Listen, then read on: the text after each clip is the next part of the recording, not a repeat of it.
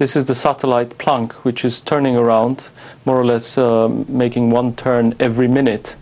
As it turns, the telescope is sweeping a ring around the sky, and as the satellite itself goes around its orbit, around the sun, this ring is sweeping different parts of the sky. And after a certain amount of time, the whole sky has been covered.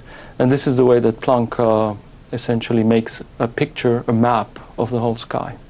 Basically the only thing that we have which is a remnant of the Big Bang. So it takes us right back to the beginning of our universe. So the birth, the formation, the famous Big Bang, and the cosmic microwave background is the light that tells us about how that happened. Well, on this picture of the cosmic microwave background is basically the reddish stuff that you see behind the galaxy. Although the galaxy is beautiful, unfortunately, it hides part of the cosmic microwave background from us. And you can see that very clearly here. You can only see the cosmic microwave background in small parts of the sky.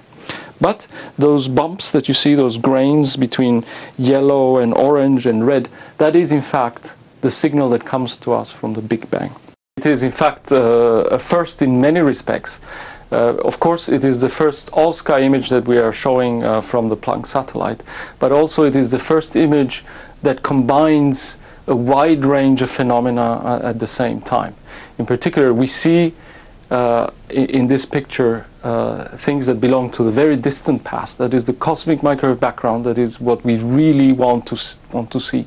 In addition to the galaxy, which I was talking about before, which is also a big part of this image.